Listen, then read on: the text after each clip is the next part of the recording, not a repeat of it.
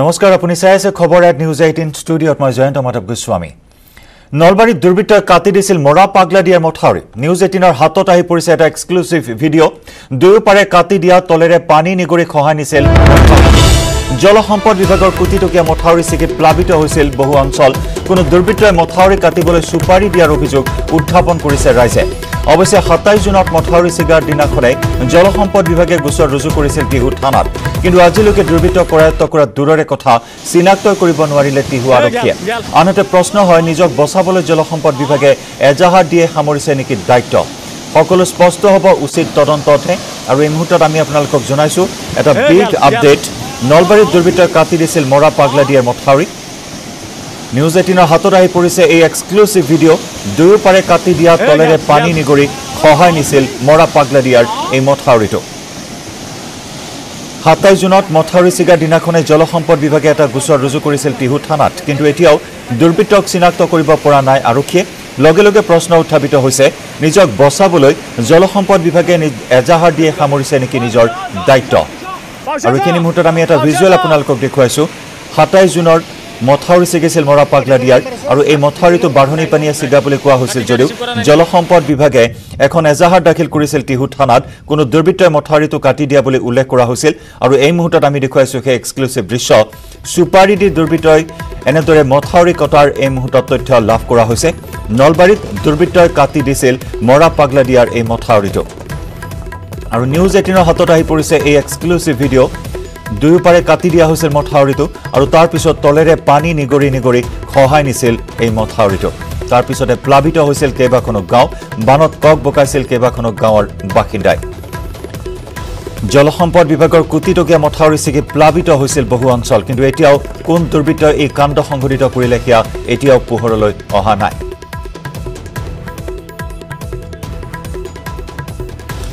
আৰু এই খণ্ডত আমি আগবঢ়াই লৈছো নলবাৰীৰ পৰা আমাৰ সাংবাদিক ত্ৰিদীপ কলিতাৰ এক বিশেষ ৰিপৰ্ট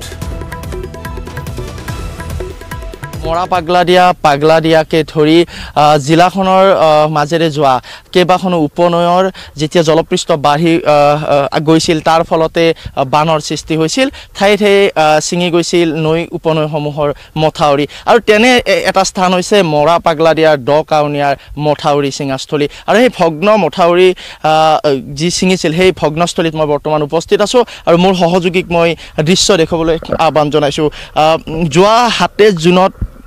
মৰা পাগলা দিয়াৰ এইটো স্থানেৰে মথাউৰিটো ছিঙি গৈছিল আৰু ছিঙি যোৱাৰ ফলতে বৃহত্তৰ টিহু অঞ্চল পশ্চিম নলবাৰী অঞ্চল বানত প্লাবিত হৈছিল কিন্তু শেহতীয়াভাৱে নিউজ 18 অসম নৰ্থ ইষ্টৰ হাতত এক ভিডিঅ' আহি পৰিছে এক্সক্লুসিভ ভিডিঅ' আহি পৰিছে আৰু সেই ভিডিঅ'য়ে আচলতে এতিয়া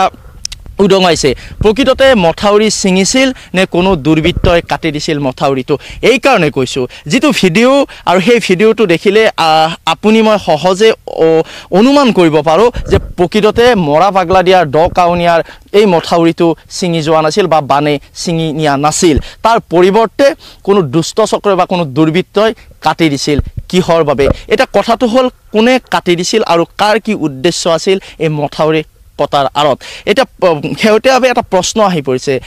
জিলা জলসম্পদ বিভাগৰ কোনো বৰমুৰিয়াৰ হাত আছে নেকি এই মথাউৰি কাটি দিয়া দুষ্ট চক্ৰটোৰ লগত নে কোনো দুষ্ট চক্ৰই নিজৰ স্বাৰ্থ সিদ্ধিৰ বাবে বা উদ্দেশ্য প্ৰণোদিতভাৱে কাটি দিছিল এই মথাউৰিটো তাক লৈ এই মুহূৰ্তত ডাঙৰ প্ৰশ্ন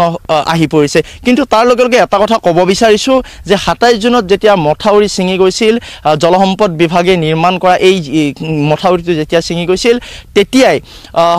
একাংশ দুৰ্বৃত্তই এই মথাউৰিটো কাটি দিয়া সন্দেহ কৰিছিল জলসম্পদ বিভাগে আৰু তাৰ পৰিপ্ৰেক্ষিততে নলবাৰী জিলা জলসম্পদ বিভাগৰ ফালৰ পৰা এখন এজাহাৰ দাখিল কৰা হৈছিল টিহু আৰক্ষী থানাত কিন্তু লক্ষণীয় কথাটো হ'ল যে ইমান দিন পাৰ হৈ যোৱাৰ পিছতো কিন্তু আজিৰ তাৰিখলৈ কিন্তু টিহু আৰক্ষী থানাই কিন্তু কোনো ধৰণৰ দুষ্ট চক্ৰৰ সন্ধান উলিয়াব নোৱাৰিলে বা কৰায়ত্ব কৰিব নোৱাৰিলে কৰায়ত্ব কৰাটো দূৰৰে কথা চিনাক্ত কৰিব নোৱাৰিলে কোন কেইজন দুৰ্বৃত্তই এই মথাউৰিটো কাটি দিছিল বা কিয় কাটি দিছিল এটা কথাটো হ'ল যদিও বা জিলা জলসম্পদ বিভাগে এফআইআৰ দিছে বা এজাহাৰ দাখিল কৰিছে টিহু থানাত তাৰ মাজতো কিন্তু এক ৰহস্য লুকাই থকা অনুমান কৰিব পাৰি নিজৰ জিলা জলসম্পদ বিভাগে নিজক ৰক্ষা কৰিবলৈ বা বাচিবলৈ আচলতে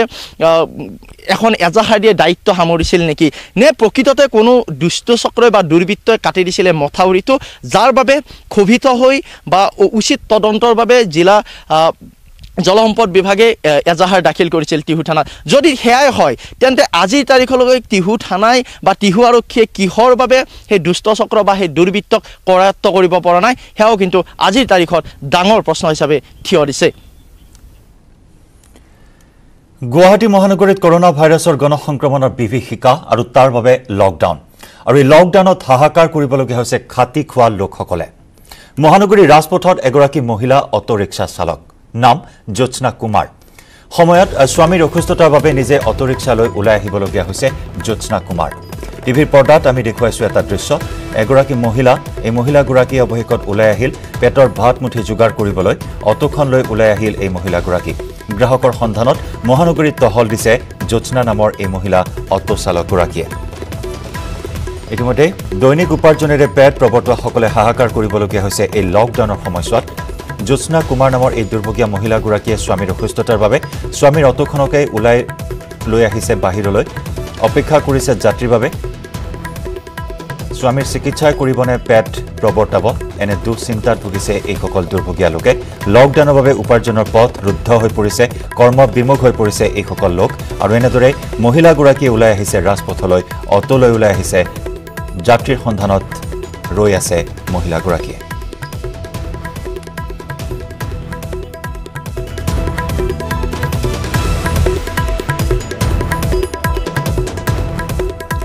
আগবঢ়াইছো আমাৰ সতীৰ্থ সাংবাদিক গুঞ্জন কলিতাৰ এক ৰিপৰ্ট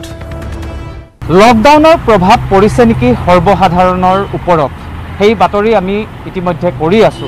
আৰু এইবাৰ আমি এটা এনে ধৰণৰ বাতৰি দেখুৱাব বিচাৰিছো এগৰাকী মহিলা তেওঁ গুৱাহাটীত তেওঁ অটো চলাইছে আৰু অটো চলাই তেওঁ জীৱিকা নিৰ্বাহ কৰি আছে কিন্তু এই অটোখন তেওঁৰ নহয় তেওঁৰ স্বামীৰ আৰু স্বামী যেতিয়া অসুস্থ হয় অসুস্থৰ সময়ত তেওঁ নিজে অটোখন লৈ ওলাই আহে ৰাস্তালৈ বাইদেউ আপোনাৰ নামটো প্ৰথমে যদি জানে মোৰ নাম জ্যোৎস্না কুমাৰ জ্যোৎস্না কুমাৰ আপুনি ইয়াত ক'ত ভাড়া মাৰে জাপৰিগক তিনিআলি কৃষ্ণনগৰ গণেশগুৰি চিৰিয়াখানা এনে আপোনাৰ এখন স্বামীৰ হয় এইখন স্বামীৰ হয় তেওঁ এতিয়া তেওঁ এতিয়া আছে অলপ মানে কিবা গা চা বিষালে মানে মই সৰু সুৰা কৰি ওলাই আহোঁ আৰু এই লকডাউনত আপোনালোকৰ সুবিধা অসুবিধা কেনেকুৱা কি হৈছে যথেষ্ট অসুবিধা হৈছে লকডাউনত সৰু সুৰা মানুহখিনিৰ কাৰণে এতিয়া ধৰি লওক গাড়ীখন নচলিলেতো নহয় চলিবই লাগিব তাৰে মাজতে মানে এতিয়া এলাউ দিয়া নাই গাড়ীটো এলাউ নিদিয়াৰ ভিতৰতো মই মানে আজি এসপ্তাহমান হ'ল মই নিজে চলাইছোঁ মানে হাজবেণ্ডে চলালে হয়তো পুলিচ চুলিছে ট্ৰাফিক চাফিকে দিগদাৰি কৰিব পাৰে সেইকাৰণে মই নিজে চলাইছোঁ এসপ্তাহ আৰু মই কৈছোঁ যে তেওঁ কোনো সাধাৰণ মানুহ বা এনেই তেওঁ ভাড়া মাৰা নাই যিসকলৰ ইমাৰ্জেঞ্চি আছে মই দেখুৱাইছোঁ যে দুগৰাকী ইয়াত যাত্ৰী আছে তেওঁলোক মেডিকেলৰ কিবা কিবি কামত তেওঁলোকে ঔষধ পাতি কিনাৰ বাবে তেওঁলোকে ওলাই আহিছে আৰু ওলাই আহি তেওঁলোকে এই অটোখনৰ সহযোগত বাহিৰলৈকে ওলাই আহিছে এতিয়া মই তেওঁলোকৰ পৰা বাইদেউ আপোনালোকে আহিছে বাইদেৱে নিজে চলাইছে তেওঁৰ স্বামীৰ অটো এই ক্ষেত্ৰত লকডাউনৰ প্ৰভাৱ চাৰিওপিনে পৰিছে আপোনালোকৰ ওপৰত কেনে ধৰণৰ প্ৰভাৱ পৰিছে সবৰ সেই একে অৱস্থা মানে কোনো ওলাব পৰা নাই বাহিৰ ওলাব পৰা নাই মানে জৰুৰী যেতিয়া কিবা পাতে বস্তু লাগে আৰু ইমান দূৰতো আৰু খোজ কাঢ়িব নোৱাৰি সেইকাৰণে মানে মই তেখেতৰ লগতে আহোঁ গতিকে এয়া দৃশ্য গুৱাহাটী মহানগৰীৰ এনেধৰণে জ্যোৎস্না কুমাৰে অটো চলাইছে আৰু অটো চলাই তেওঁ জীৱিকা নিৰ্বাহ কৰি আছে স্বামীৰ অসুস্থতাৰ বাবে তেওঁ নিজেই অটোখন লৈ ওলাই আহিছে আৰু এনেধৰণে এতিয়া গুৱাহাটী মহানগৰীত লকডাউনত বিভিন্ন দৃশ্য আজি এনেধৰণে দেখিবলৈ পোৱা গৈছে ডিফু মেডিকেল কলেজ হাস্পতালত কৰোনাৰ সংক্ৰমণ ডিএমচিএইচৰ আৰু এগৰাকী চিকিৎসক আক্ৰান্ত হল কোভিড-19ত ডিএমচিএইচৰ আন 4 স্বাস্থ্যকৰ্মীৰ দেহত ধৰা পৰিছে কোভিড পজিটিভ কৰোনা আক্ৰান্ত চিকিৎসকগৰাকীৰ নাম হৈছে ডাক্তৰ হাবেদ তেৰণ স্বাস্থ্যকৰ্মী 4 জন ক্ৰমে বুলেন ভৰালী প্ৰদীপ কুমাৰ সিং লিসা ৰিংপিপি আৰু ইন্দ্ৰনীল পাথৰ দুদিন পূৰ্বে ডাক্তৰ লঞ্চৰ কাঠাৰৰ দেহত ধৰা পৰিছিল কোভিড-19 আৰু এই সংক্ৰমণৰ ধাৰাবাহিকতা অব্যাহত আছে ডিএমচিএইচত কেউটিয়াকৈ পুনৰ এগৰাকী চিকিৎসক আক্ৰান্ত হৈছে কোভিড-19ত লগতে ডিএমচিএইচৰ আন 4 স্বাস্থ্যকৰ্মীৰ দেহত ধৰা পৰিছে কোভিড পজিটিভ কৰোনা আক্ৰান্ত চিকিৎসকগৰাকীৰ নাম হৈছে ডক্টৰ হাবেদ তেৰণ স্বাস্থ্যকৰ্মী 4 জন ক্ৰমে বুলেন ভৰালী প্ৰদীপ কুমাৰ সিং লিসা ৰংপিপি আৰু ইন্দ্ৰনীল পাথৰ দুদিন পূৰ্বে ডক্টৰ লংচৰ কাঠাৰৰ দেহত ধৰা পৰিছিল কোভিড-19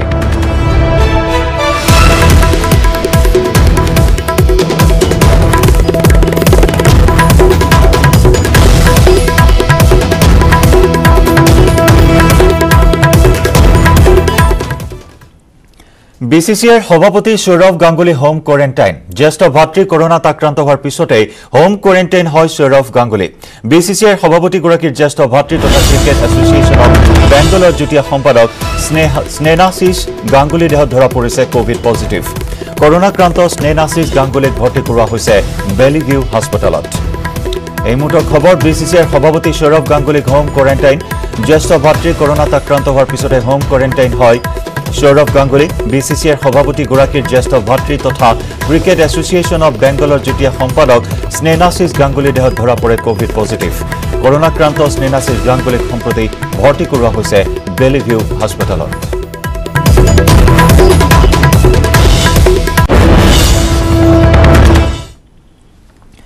ৰাজ্যত কৰোনা ভাইৰাছৰ ভয়াবহ ৰূপ অব্যাহত ৰাজ্যত কৰোনা আক্ৰান্তৰ সংখ্যা 19754 গৰাকীলৈ বৃদ্ধি পালে বুধবাৰে কৰোনাত আক্ৰান্ত হৈছে মুঠ 1088 গৰাকী লোক ইয়াৰে গুৱাহাটীত 649 গৰাকী দেহত ধৰা পৰিছে কোভিড-19 পজিটিভ মহানগৰীত দ্ৰুত গতিত বৃদ্ধি পাইছে গণসংক্ৰমণ মহানগৰীত এই পৰ্যন্ত 8377 গৰাকী কৰোনা আক্ৰান্ত ৰাজ্যত এই পৰ্যন্ত 48 গৰাকী ৰোগীৰ মৃত্যু হৈছে কোভিড-19ত আক্ৰান্ত হৈ সুস্থ হৈ ঘৰলৈ উভতিছে 12888 গৰাকী আৰু এতিয়াও চিকিৎসাধীন হৈ আছে 6815 গৰাকী ৰোগী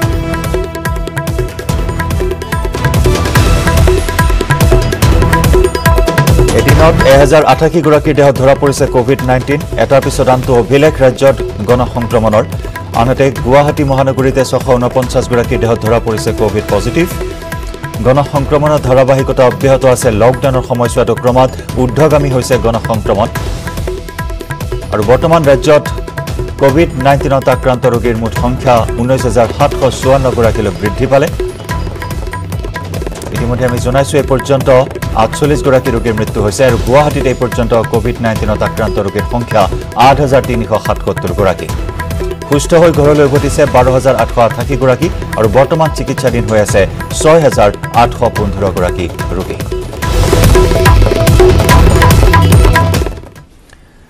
আৰু ইফালে ৰাজ্যত দ্বিতীয় গৰাকী চিকিৎসকৰ মৃত্যু কোভিড-19ত আক্ৰান্ত হয় মৃত চিকিৎসক গৰাকী তিনিচুকীয়াৰ ডক্টৰ PK শৰ্মা দুদিন পূৰ্বে AMCHত ভৰ্তি কৰোৱা হৈছিল শৰ্মাক জটিল ৰোগত আক্ৰান্ত হৈ আছিল ডক্টৰ PK শৰ্মা ইয়াৰ পূৰ্বে JMCHৰ চিকিৎসক চকুৰ বিশেষজ্ঞ কোভিড-19ত আক্ৰান্ত হৈ মৃত্যু হৈছিল আৰু শেহতীয়াকৈ তিনিচুকীয়াৰ চিকিৎসক ডক্টৰ PK শৰ্মাৰ মৃত্যু হয় কোভিড-19ত আক্ৰান্ত হৈ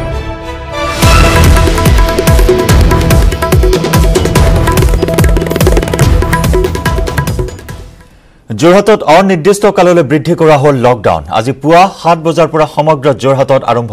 লকডাউন পাইকাৰী আৰু খুচুৰা গেলামালৰ দোকান খোলাত অনুমতি প্ৰদান কৰা হৈছে পুৱা 7 বজাৰ পৰা দুপৰীয়া 12 বজালৈ খুলিব পাৰিব পাইকাৰী গেলামাল দোকান দুপৰীয়া 12 বজাৰ পৰা সন্ধিয়া 6 বজালৈ খুচুৰা গেলামাল দোকান খোলাত অনুমতি প্ৰদান কৰা হৈছে ইফালে শাক-পাচলি ফল-মূলৰ দোকান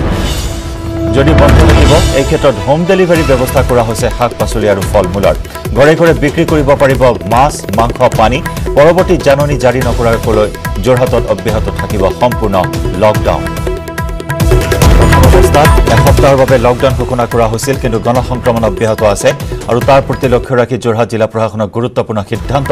অনিৰ্দিষ্ট কাললৈ লকডাউন বৃদ্ধি কৰা হৈছে যোৰহাটত আজি পুৱা 7 বজাৰ পৰা সমগ্ৰ যোৰহাটত লকডাউন আৰম্ভ পাইকাৰী আৰু খুচুৰা গেলামালৰ দোকান খোলাত অনুমতি প্ৰদান পুৱা 7 বজাৰ পৰা দুপৰীয়া 12 বজালৈ খুলিব পাৰিব পাইকাৰী গেলামালৰ দোকান দুপৰীয়া 12 বজাৰ পৰা সন্ধিয়া 6 বজালৈ খুচুৰা গেলামালৰ দোকান খোলাত অনুমতি প্ৰদান কৰা হৈছে ইফালে শাক-পাচলি ফল-মূলৰ হোম ডেলিভাৰী ব্যৱস্থা ঘৰে ঘৰে বিক্ৰী কৰিব পাৰিব মাছ মাংস পানী পৰৱৰ্তী জাননী জাৰি নকৰা পৰ্যন্ত যোৰহাটত থাকিব সম্পূৰ্ণ লকডাউন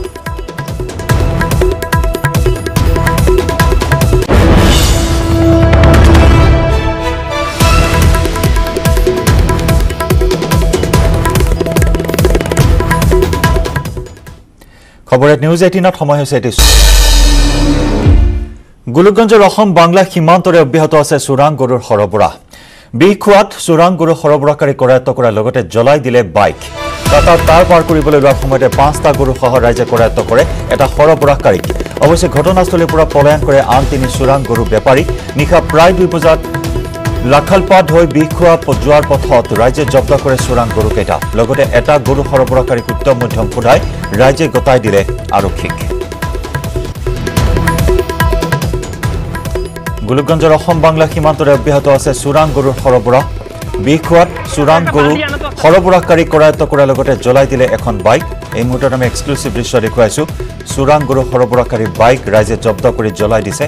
কাটা তাৰ পাৰ কৰিবলৈ লোৱাৰ সময়তে 5টা গৰু সহ ৰাইজে কৰায়ত্ব কৰে এটা সৰবৰাহকাৰী অৱশ্যে ঘটনাস্থলীৰ পৰা পলায়ন কৰে আন 3 চোৰাং গৰু বেপাৰীয়ে নিশা প্ৰায় 2 বজাৰ ঘটনা এয়া নিশা প্ৰায় 2 বজাত লাখালপাত হৈ বিখুৱা যোৱাৰ পথত ৰাইজে জব্দ কৰে চোৰাং গৰুকেইটা লগতে এটা গৰু সৰবৰাহকাৰীক উত্তম মধ্যম সোধাই ৰাইজে গতাই দিয়ে আৰক্ষীক গোলকগঞ্জৰ অসম বাংলা সীমান্তৰে এনেদৰে অব্যাহত আছে চোৰাং গৰুৰ সৰবৰাহ আৰক্ষীৰ চকুত ধুলি দি অব্যাহত আছে গৰুৰ সৰবৰাহ বহু মাফিয়াক ইতিমধ্যে গ্ৰেপ্তাৰ কৰিবলৈ সক্ষম হৈছে যদিও এতিয়া ৰোধ হোৱা নাই ৰাজ্যত চোৰাং গৰুৰ সৰবৰাহ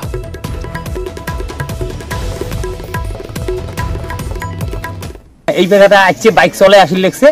4 জন আসলো 3 জন দৌড়েছে একজনক মানে ধরিয়ে মানে রাখছে পাবলিকে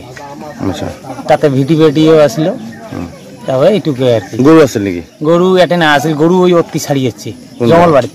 আচ্ছা জঙ্গলবাড়ি ছাড়িয়েছে ওই কয়েক রাস্তার নামাত বাঁধি রেখেছে ওটা থাকি আর কি এই এলাকায় গরু বেললে বাইকটাকে পোড়া দিন নাকি বাইক ওরা পাবলিকে কায়ে কায়ে পোড়া দিছে মেলা জনসাধারণ জুটছে না জনসাধারণে আর কি পোড়া দিলে বাক্সাৰ হালবাৰীত বেকি নৈৰ খহনীয়াই লৈছে ভয়ংকৰ ৰূপ হালবাৰী মহকুমাৰ এলেঙামাৰী বিছপানী সোণবাৰী খাগ্ৰাবাৰী অডালগুৰি আদি গাঁওসমূহলৈ আনিছে তীব্ৰ ভাবুকি বেকিৰ খহনীয়াত দৈনিক শ বিঘা কৃষিভূমি জাহ যোৱাৰ লগতে সহস্ৰাধিক লোকৰ জীৱন জীৱিকালৈও ভাবুকিৰ সৃষ্টি কৰিছে বছৰ বছৰ ধৰি নৈখনৰ খহনীয়াই নৈপৰীয়া পৰিয়ালৰ ভেটি মাটি উচ্ছন কৰাৰ ফলত গৃহহাৰা হৈছে শ পৰিয়াল প্ৰাণৰ তাৰণাত অন্য স্থানলৈ ধাপলি মেলিছে একাংশ লোকে ইমানৰ পাছতো যেন গুৰুত্ব নাই চৰকাৰ কিংবা জনপ্ৰতিনিধিৰ সৰভোগ সমষ্টিৰ বিধায়ক তথা বিজেপিৰ ৰাজ্যিক সভাপতি ৰঞ্জিত কুমাৰ দাসৰ গৃহ সমষ্টি হোৱাৰ পিছতো বেকিৰ গৰা খহনীয়া প্ৰতিৰোধ কৰাৰ কোনো গুৰুত্ব নাই আনকি বিগত 17 বছৰে হাগ্ৰামা মহিলাৰ নেতৃত্বাধীন বিটিচি পৰিষদে নললে কোনো স্থায়ী ব্যৱস্থা যাৰ বাবে অঞ্চলটোৰ ৰাইজে নিজেই ওলাই আহিছে বেকিৰ খহনীয়া ৰোধ কৰিবলৈ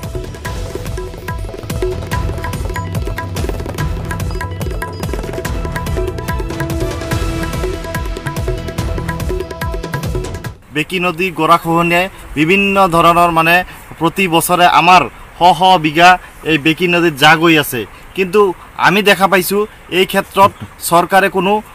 সুদৃষ্টি নিক্ষেপ কৰা নাই আমাৰ বিপিএফ চৰকাৰ 17 বছৰ ৰাজত্ব কৰিলে তেওঁলোকে একো কানহাৰ দিয়া নাই আৰু আমাৰ সৰভোগ সমষ্টিৰ বিধায়ক সন্মানীয় ৰঞ্জিত কুমাৰ দাস দুখ আৰু পৰিতাপৰ বিষয় তেওঁ যে আচলতে কি ভাবি আছে এই অঞ্চলত মানুহ আছে না নাই ৰাইজ আছে না নাই তেওঁৰ এই ৰাইজ লাগিব না নাই তেওঁ এই মনত তেওঁ কি ভাবি আছে আমি আসলতে নাজানো মানুহ হয় যে এই গৰাখহনীয়াত ভুক্তভোগী হৈ আছে কোনো সৰকাৰি বিভাগে কোনেও এতিয়ালৈকে ইয়াতে কানহাৰ দিয়া নাই গহপুৰত ব্ৰহ্মপুত্ৰৰ প্ৰলয়ংকাৰী বানৰ তাণ্ডৱ বাঢ়নী পানীৰ কুবাল খুন্দে নিমিষতে ভাঙি তছনছ কৰিলে বহু দৰিদ্ৰ পৰিয়ালৰ বাসগৃহ গহপুৰৰ বাকুৰি পঞ্চায়তত বানে ভাঙি তছনছ কৰে ৰাজেন্দ্ৰ প্ৰধান নামৰ এজন লোকৰ বাসগৃহ কৰ্মসূত্ৰে অৰুণাচলত থকা ৰাজেন্দ্ৰ প্ৰধান লকডাউনৰ বাবে দীৰ্ঘদিন ধৰি আহিব পৰা নাই ঘৰলৈ আৰু তেনে সময়ত স্বামীৰ অবিহনে বলিয়া বানে ঘৰ ভঙাত দিশহাৰা হৈ পৰিছে পত্নী সপোনৰ ঘৰখন এতিয়া মেৰামতি কৰিবলৈ দিগ বিদিক হেৰুৱাই পেলাইছে মহিলাগৰাকীয়ে দৰিদ্ৰ সীমাৰেখাৰ তলত বসবাস কৰা এইসকল বন্যাত দুখ দুৰ্দশা চকুত পৰিবনে ৰজা ঘৰিয়াৰ পানী আহিছে আৰু ঘৰটো ভাঙি গৈছে আৰু বস্তুবিলাক ওলাব নোৱাৰিলোঁ বস্তুবিলাক চব নষ্ট হৈ গৈছে চাউল বিলাক ওলাব নোৱাৰিলোঁ তেওঁৰ গিৰিয়েকৰ নাম হ'ল ৰাজেন্দ্ৰ প্ৰধান তেওঁ এতিয়া অৰুণাচলত থাকে লকডাউনৰ পৰা আহিব পৰা নাই বানপানী যেতিয়া আহিছে তেতিয়া এই ৰাস্তা যেতিয়া পাৰ হৈ আহিছে বহুত সোনকালে আহিছে পানীটো ইমান স্পীডত বহা দেখা নাছিলোঁ এতিয়ালৈকে আমি ইমান বছৰ ইয়াত থাকিছোঁ কিন্তু ইমান স্পীডত পানী বহা দেখা নাছিলোঁ যেনেকৈ পানী বাঢ়িলে ভিতৰৰ সামানকেইটা ওলাব পৰা নাই বাহিৰলৈ চাউল আছিলে কিবা কিবি কাঁহী বাতি এইবিলাক ওলাব পৰা নাই ঘৰটো পটকে ভাঙি গ'ল কাজিৰঙাত বানাক্ৰান্ত বন্যজন্তুৰ উদ্ধাৰত নামিল কৃষি মন্ত্ৰী অতুল বৰা কহৰাৰ বন বিভাগৰ অতিথিশালাৰ পৰা গৈ থকা অৱস্থাত মন্ত্ৰী বৰাৰ সন্মুখতে এজাক কুকুৰে আক্ৰমণ কৰে এটা হৰিণা মন্ত্ৰীৰ লগতে নিৰাপত্তাৰক্ষী গাড়ীৰ পৰা নামি কুকুৰৰ আক্ৰমণৰ পৰা হৰিণাটো উদ্ধাৰ কৰে যদিও গুৰুতৰভাৱে আহত হৰিণাটো কিছু দূৰ গৈ এটা গাঁতত ঢলি পৰে মন্ত্ৰীৰ নিৰ্দেশত নিৰাপত্তাৰক্ষীসকলে গাঁতৰ পৰা হৰিণটো উদ্ধাৰ কৰি বনকৰ্মীক গতাই দিয়ে কাজিৰঙাৰ বানাক্ৰান্ত বন্যজন্তুৰ উদ্ধাৰত নামিছে কৃষিমন্ত্ৰী অতুল বৰা কহৰাৰ বন বিভাগৰ অতিথিশালাৰ পৰা ঘৰলৈ গৈ থকা অৱস্থাত মন্ত্ৰী বৰাৰ সন্মুখতে এজাক কুকুৰে আক্ৰমণ কৰে এটা হৰিণা মন্ত্ৰীৰ লগতে নিৰাপত্তাৰক্ষীয়ে গাড়ীৰ পৰা নামি কুকুৰৰ আক্ৰমণৰ পৰা হৰিণাটো উদ্ধাৰ কৰে যদিও গুৰুতৰভাৱে আহত হয় হৰিণাটো কিছু দূৰ গৈ গাঁতত ঢলি পৰে মন্ত্ৰীৰ নিৰ্দেশত নিৰাপত্তাৰক্ষীসকলে গাঁতৰ পৰা হৰিণাটো উদ্ধাৰ কৰি বনকৰ্মীক গতাই দিয়ে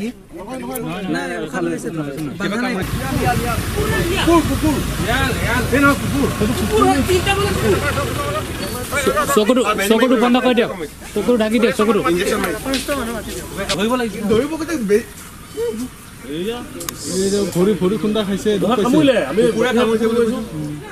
চকুৰ আগতে কুকুৰে কামুৰিলে এটা পহু এতিয়া প্ৰত্যেক বছৰে বানপানী হয় কাৰণ বন্যপ্ৰাণী জীৱকুলে যথেষ্ট সমস্যাৰ জীৱকুলৰ কাৰণে সৃষ্টি হয় কিন্তু ইয়াত হাইলেণ্ড কৰাৰ কাৰণে আমাৰ চৰকাৰ দিনত যথেষ্টখিনি এতিয়া মানে সেভ হৈছে মুখ্যমন্ত্ৰী ডাঙৰীয়া আহিব তেখেতে অহাকালি ভিজিট কৰিব আজি আহিব ভিতৰৰ এলেকাবিলাকলৈ যাব কেম্পবিলাকলৈ যাব আৰু বন্যাটোৰ খা খবৰ ল'ব আৰু এখন ইয়াত অৰ্কিড পাৰ্ক মানে আটক ধুনীয়া এখন অৰ্কিড পাৰ্ক চৰকাৰৰ উদ্যোগত ইয়াত নিৰ্মাণ কৰিবলৈ ব্যৱস্থা কৰা হৈছিলে তাৰে আধাৰশিলা তেখেতে কাইলৈ স্থাপন আৰু ইফালে বান পৰিস্থিতি কিছু উন্নত হলেও এতিয়াও বিলয় বিপত্তি আঁতৰা নাই কাজিৰঙাৰ বন্যপ্ৰাণীৰ ওখ স্থানৰ সন্ধানত এতিয়াও কাজিৰঙা ৰাষ্ট্ৰীয় উদ্যানৰ বন্যপ্ৰাণীয়ে ঢাপলি মেলিছে কাৰ্বি পাহাৰৰ দিশে নিউজ 18ৰ কেমেৰাত বন্দী হল বুঢ়াপাহাৰ ৰেঞ্জৰ অন্তৰ্গত ৰাষ্ট্ৰীয় ঘাইপথ পাৰ কৰা বন্য হস্তীৰ জাকৰ এটা মনোৰম দৃশ্য কাজিৰঙাৰ পৰা এই মুহূৰ্তত আমি দেখুৱাইছো এই দৃশ্য বন্য হস্তীৰ এটা বৃহৎ জাক ওখ স্থানলৈ ঢাপলি মেলিছে ৰাষ্ট্ৰীয় ঘাইপথ পাৰ হোৱাৰ দৃশ্য বন্দী হৈছে নিউজ 18ৰ কেমেৰাত কাজিৰঙাৰ পৰা আমাৰ সাংবাদিক নীলোৎপল বৰাৰ গ্ৰাউণ্ড জিৰ' ৰিপৰ্ট আগবঢ়াইছো আমি বৰ্তমান উপস্থিত আছো কাজিৰঙা ৰাষ্ট্ৰীয় উদ্যানৰ বুঢ়াপাহাৰ ৰেঞ্জত আৰু বুঢ়াপাহাৰ ৰেঞ্জত বৰ্তমান দেখিবলৈ পোৱা গৈছে যে এটা বনৰীয়া হাতীৰ জাকে বৰ্তমান দেখুৱাইছো এইদৰে হাইলেণ্ডৰ পৰা আহিছে আৰু যি ৰাষ্ট্ৰীয় ঘাইপথ পাৰ কৰিব কাৰণ হেমন্ত বৰ্তমান দেখুৱাই আছে আমি নিউজ 18 অসম নৰ্থ দৰ্শকসকলক আমি দেখুৱাইছো এক্সক্লুচিভলি যি দৃশ্যাংশ দেখুৱাইছো বৰ্তমান ইয়াত দেখিবলৈ পোৱা গৈছে এটা বন্য হস্তীৰ জাকে কাজিৰঙা ৰাষ্ট্ৰীয় উদ্যানৰ ভিতৰৰ পৰা আহি বৰ্তমান কাৰ্বি পাহাৰৰ দিশে গতি কৰিছে আৰু ইয়াত পৰ্যবেক্ষণ কৰিবলৈ উপস্থিত আছে বিতুপন নেওগ আছে মহকুমাধিপতি আৰু প্ৰত্যেক দিনে ইয়াক চিনাকি দিছোঁ আপুনি তাৰমানে এইকেইদিন দেখা পাইছে যে যিহেতু বানৰ কাৰণে আমাৰ মষ্টলি এনিমেলছবিলাক বিশেষকৈ হৰিণাবিলাক হাইৱে কাষে কাষে আছে সন্ধিয়া সেইকাৰণে আমি টাইম কাৰ্ড ইছ্যু কৰা হৈছে যাতে আমাৰ বাহনবিলাক লাহে লাহে যায় এতিয়াও দেখিছে যে পানী অলপমান কমিছে এই হাতীজাক এতিয়া কাৰ্বি আংলঙৰ ফালে পাৰ হৈ যাব আপুনি ফুটেজ ল'ব পাৰিব নিশ্চয় নিশ্চয় মই দেখুৱাইছোঁ বৰ্তমান এয়া হাতীৰ জাক বৰ্তমান এয়া পাৰ কৰিছে আৰু কাৰণ হেমন্তই দেখুৱাইছে এক্সক্লুচিভলি আমি নিউজ 18 অসম নৰ্থ দৰ্শকক দেখুৱাই আছোঁ এয়া বৰ্তমান বনৰীয়া হাতীৰ জাকে বৰ্তমান এইদৰে পাৰ কৰিছে আমি কাৰণ হেমন্তক কিছু পিছুৱাই আহিবলৈ অনুৰোধ জনাম কাৰণ যিহেতু যথেষ্ট এটা বৃহৎ হাতীৰ জাক বনৰীয়া হাতীৰ জাক আৰু এইদৰে বৰ্তমান ৰাস্তা পাৰ কৰিব আৰু তাৰপিছত হেমন্তই বৰ্তমান দেখুৱাই আছে এয়া বৰ্তমান পৰিৱেশ আমি দেখুৱাই আছোঁ বনৰীয়া হাতীৰ জাকে এয়া ৰাষ্ট্ৰীয় ঘাইপথ পাৰ কৰিছে আৰু কাজিৰঙা ৰাষ্ট্ৰীয় উদ্যানৰ এয়া আমি বুঢ়াপাহাৰ ৰেঞ্জৰ দৃশ্যাংশ দেখুৱাইছোঁ বুঢ়াপাহাৰ ৰেঞ্জৰ এক নিচেই ওচৰতে বৰ্তমান এটা বনৰীয়া হাতীৰ জাকে এয়া ৰাষ্ট্ৰীয় ঘাইপথ পাৰ কৰিছে আৰু এইদৰে বৰ্তমান ৰাষ্ট্ৰীয় ঘাইপথৰ মাজত বৰ্তমান দেখিবলৈ পোৱা গৈছে এটা বনৰীয়া হাতীৰ জাক আৰু কিছু বনৰীয়া হাতীৰ জাক আছে হাইলেণ্ডত আছে গতিকে আমি দেখুৱাইছোঁ বনৰীয়া হাতীৰ জাকে ৰাষ্ট্ৰীয় ঘাইপথ পাৰ কৰা দৃশ্যাংশ আমি দেখুৱাইছোঁ আৰু এইদৰে বৰ্তমান কাজিৰঙা ৰাষ্ট্ৰীয় উদ্যানৰ আমি দৃশ্যাংশ আমি দেখুৱাই আছোঁ এয়া হৈছে বনৰীয়া হাতীৰ জাকে এইদৰে বৰ্তমান যি ৰাষ্ট্ৰীয় ঘাইপথ পাৰ কৰিছে আৰু এয়া অতি সুন্দৰ দৃশ্য এইদৰে বৰ্তমান কাজিৰঙা ৰাষ্ট্ৰীয় উদ্যানত দেখিবলৈ পোৱা গৈছে বনৰীয়া হাতীৰ জাকে ইয়াত বৰ্তমান ৰাস্তা পাৰ কৰিছে